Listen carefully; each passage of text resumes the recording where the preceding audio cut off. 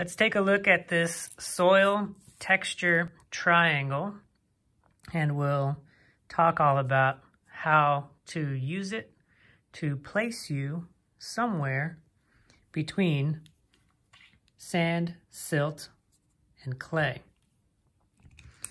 Now, remember, this is a spectrum, and if you had a spectrum between 2 points, you're going to be somewhere on a line. But because this is a spectrum between 3 extremes, it makes a triangle. So we're going to be somewhere along this triangle with each and every soil type. It can be a little bit tricky to read this because we've got numbers 0 to 100, 0 to 100, and 0 to 100 on all 3 sides. And so when you find out what percentage of each of these soil separates you have, you need to make sure you're reading it the right way. So let's just say we find out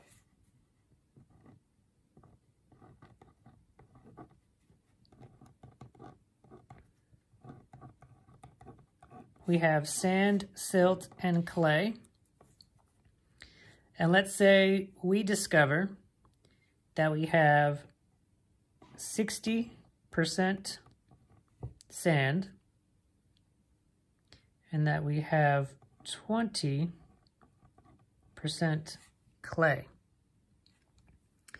Now, if we have 60% sand and 20% clay, what percent silt should we have? We know that it needs to add up to 100%, so we know we should have 20% silt, because all 3 of these should add up to 100. So if we've got 60, 20, and 20, we'll consult our soil texture triangle. And for the sand, notice how it says percent sand, and then see this little arrow pointing in this direction? That is telling you that we are going to read our lines in this direction. So we take our 60% sand and we find 60% on the triangle, and we are going to read that in this direction for sand. If we take our percent silt as 20%, we come up here, and here is percent silt at 20. Notice this arrow is pointing down in this direction, so that means we are going to read silt down this way. So if we take the sand at 60 and bring it up this way, and bring the silt at 20 and bring it down this way, we follow the lines until they intersect. And to check that we did it right, we look at our third piece. Here, percent clay, see the arrow going horizontal. And so we go up to clay, 20%. So for this first example, we are right on the edge of a sandy clay loam and a sandy loam. Notice how large the clay piece of the triangle is. What that tells you is if you have 60% clay, no matter what else you have, you are going to be considered a clay soil.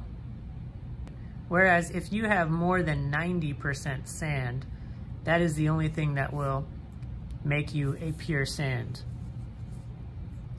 Let's do one more just to practice. So let's say that we have 70% silt and that we have 10% sand. So if we have 10% sand, 70% silt, how much clay should we have? Again, 20%. So we take our sand and we look at our 10%. And so we're going to be coming up on this line. We take our silt and we find 70%. And we're going to be coming down on this line. So if we have sand and silt, we double check that with our clay percentage.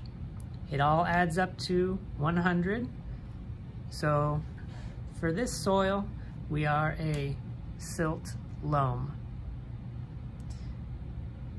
We can work in reverse. If we want to know what is a clay loam, right in the middle. It doesn't have to be on the line, it can be in the middle. We take a look and we can say clay loam, perfectly balanced clay loam would be about 35% sand. And it would be about 35% clay. And obviously we know it's more like 33 1/3.